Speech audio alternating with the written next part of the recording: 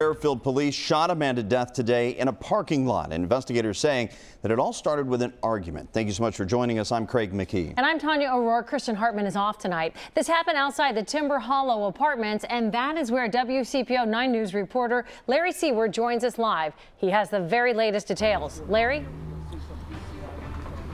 Tanya, a woman who lives here, called police this morning for her own protection. 3 Fairfield officers showed up. They were in that parking lot in the distance there when things spiraled. Investigators say that's when the woman's roommate showed up to see her. The two had ongoing problems, and when confronted by police, they say the man got into it with their officers between buildings 9 and 10. Investigators also say the guy pulled a gun, and at least one officer fired first and killed the man. Neighbors heard 4 shots and hesitated to find out why.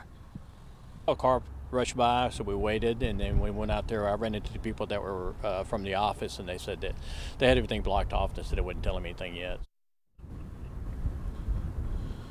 The Ohio Bureau of Criminal Investigations, they're the ones in charge here, and ultimately they will decide if what happened here was justified or a crime.